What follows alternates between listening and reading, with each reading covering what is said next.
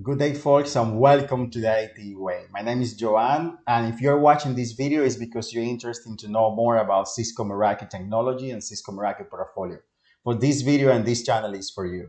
Here you can find in the link below a portal where you have the Cisco Meraki exam blueprint, and you're gonna have a lot of videos in each one of these elements to you to know more about the Cisco Meraki technology and infrastructure.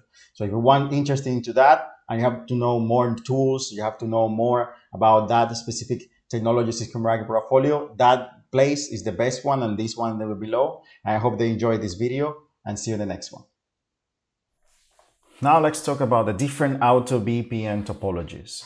Mainly you have two different fundamental topologies that you can use in AutoVPN or probably in any other VPN technology, but we're going to talk about this one. So it's the hub spoke topology and the full mesh topology.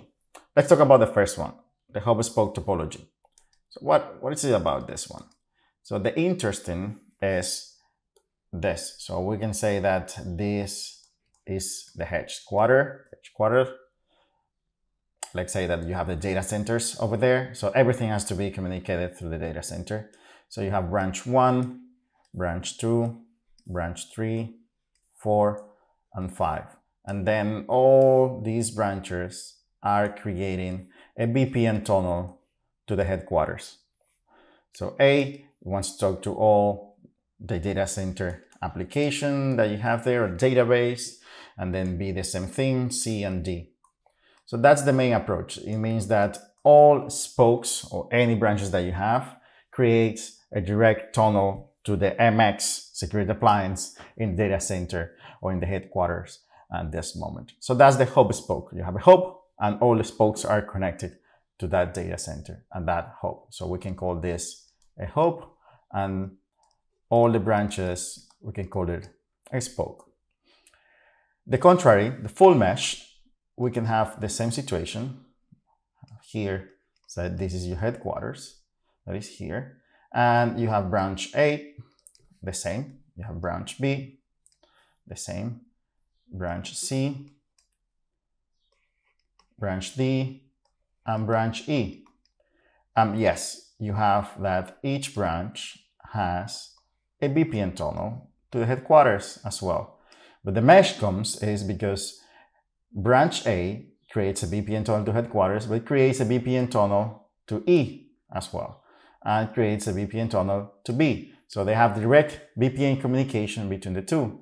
And B does the same thing, creates a VPN tunnel to C, and creates a VPN tunnel to D, creates a VPN tunnel to E. So you start seeing how complicated this can be, because A as well creates a VPN tunnel to C and creates a VPN tunnel to D. The same situation with D, creates a VPN tunnel with all of them. This one can be covered the same as this one. But if you start trying to draw it, it becomes every time a little bit of a mesh in some way. But it means that you have way more VPN tunnels than the hub spoke situation. And that's something that you have to take in consideration. So what other consideration is there is that, for example, if you want to send traffic in the hub spoke from A to B, it means that I have to send traffic to headquarters, and headquarters then will send it to B. And the reply is gonna go to headquarters, and headquarters is gonna send it back to A.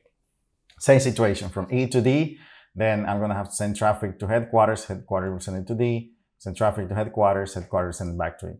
That's not happening in the full mesh. If I say from branch A to E and I want to send traffic, the branch A knows that it has a VPN tunnel to E, it's gonna send it directly, and the other one is going to send the traffic back. So you don't have to go through headquarters if your destination is in branch A. So we're going to say later on what are the characteristics of that and what are the drawbacks and having hub spoke or full mesh.